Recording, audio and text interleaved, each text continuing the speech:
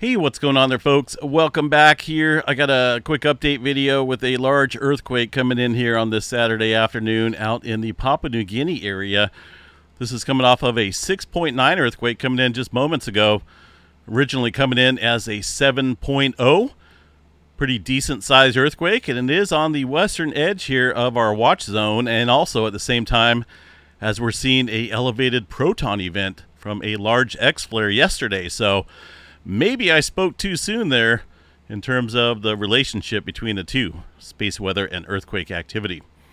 Fairly deep, about 35 kilometers deep. I don't believe there's going to be any type of tsunami from this earthquake. These guys still reporting it as a 7.0. Papua New Guinea, no tsunami watch advisory or threat from this earthquake. Once again, no tsunami from this earthquake there, 7.0. Coming into the Papua New Guinea area, and once again, it is coming in to an elevated time where we're seeing quite a bit of proton events there across the polar regions.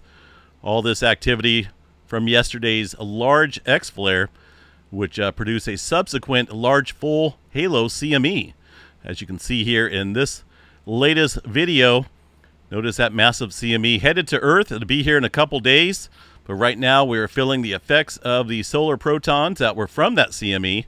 You can see them as they look like little shooting stars, but those are in fact the charged protons affecting the Earth. So large earthquake activity currently taking place as we're seeing this event. Far as the seismograph stations here, they will be ringing like a bell for a little while. That's a rather large earthquake coming in from that that region of Papua New Guinea. So notice these S waves coming in across various seismograph stations there around the globe. So once again, 7.0, 6.9, take your pick.